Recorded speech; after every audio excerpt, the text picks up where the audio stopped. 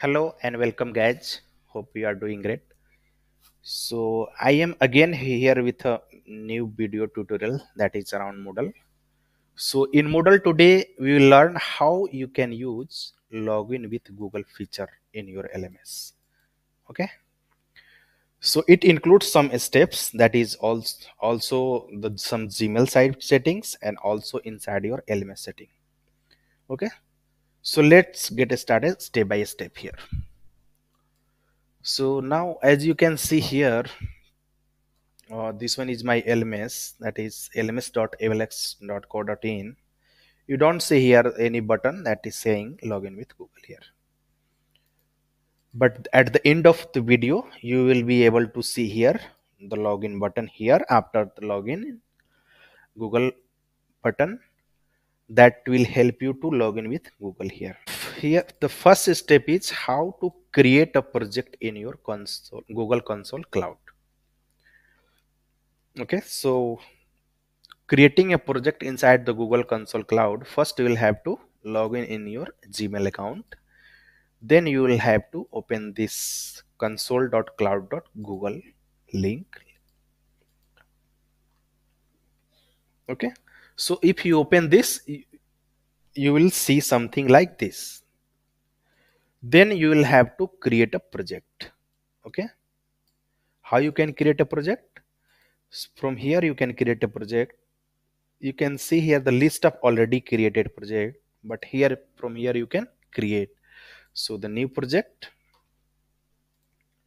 my project, let's see, LMS project 2, and you can click here create.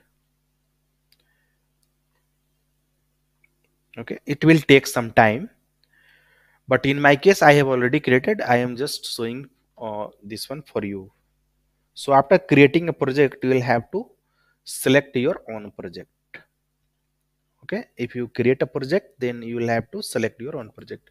Either you can, if you just created, then you will find here, if you click, this one will be selected. Okay, you can see here. But if you have created earlier your project, then from here you can switch between project. Okay, so you are done with creating a project. Then after selecting your project, you will have to click on APIs and services. So here I am clicking on it.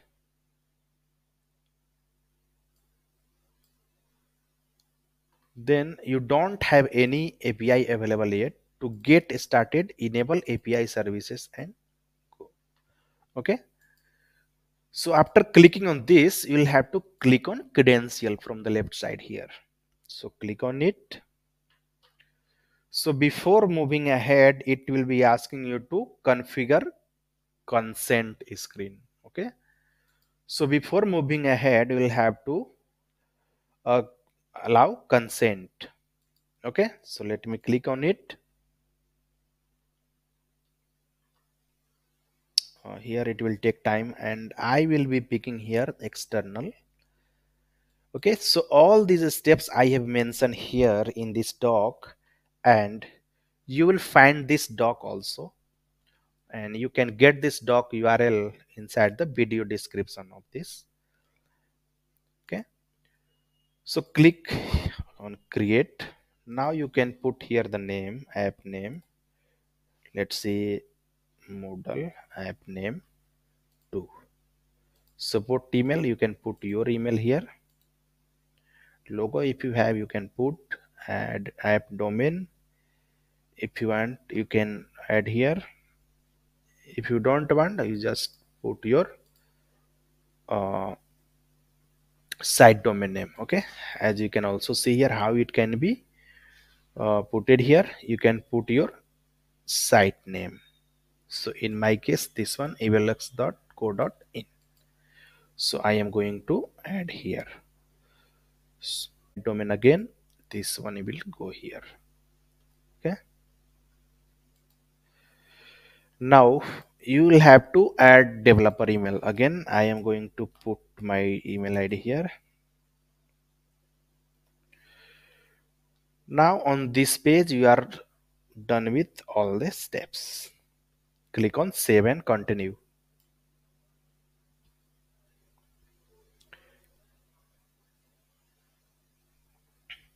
Okay, click save and continue. Save and continue. Just go back to dashboard. Again, come back to this for your project. Go to home, then your project, API, and this credential you are done with. Now I am going to create consent. Sorry, you consent we are done with. Now I am going to create credentials. So to create a credential, you'll have to click here. As you can also see here the steps.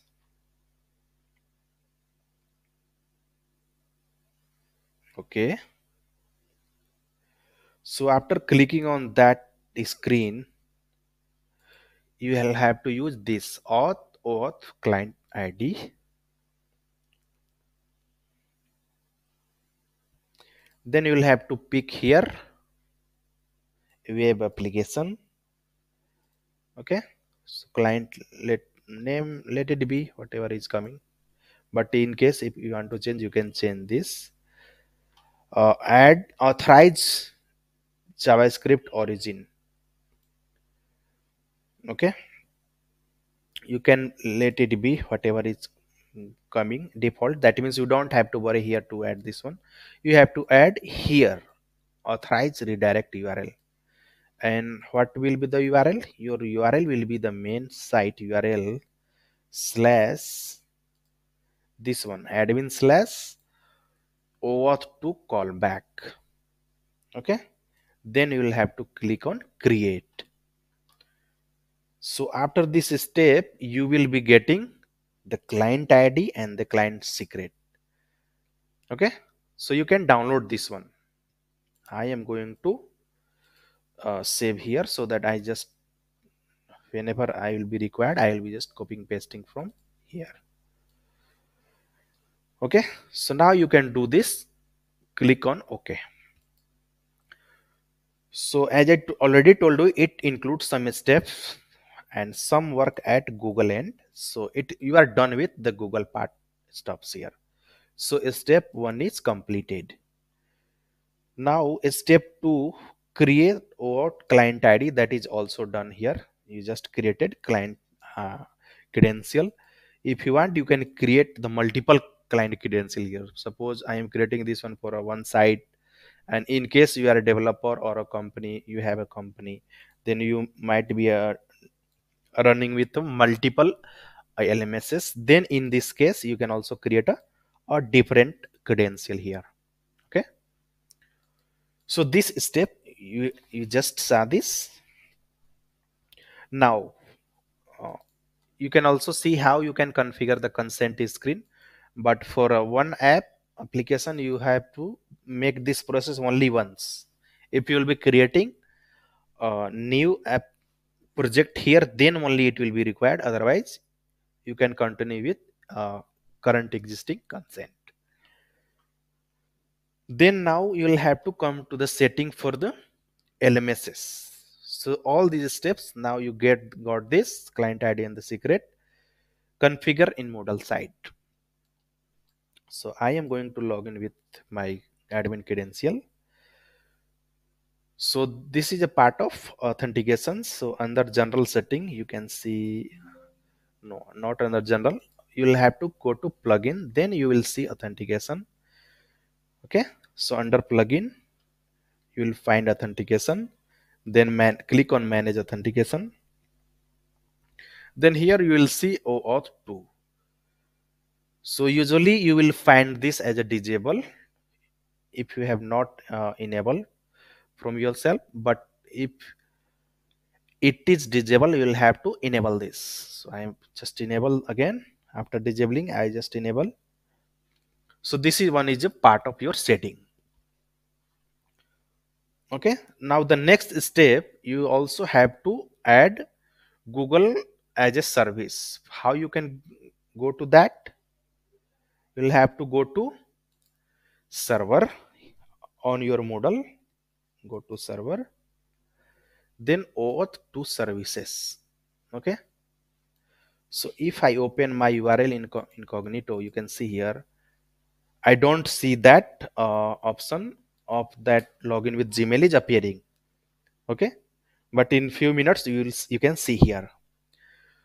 So OAuth to services, click on it. Now under OAuth, you see the Google, Microsoft, Facebook, Nextcloud, OpenBadge, LinkedIn, lots of option you can see here. But for in this video, we are all only talking about this Google. So click on this. Name, you can leave it as a Google. Client ID it is asking.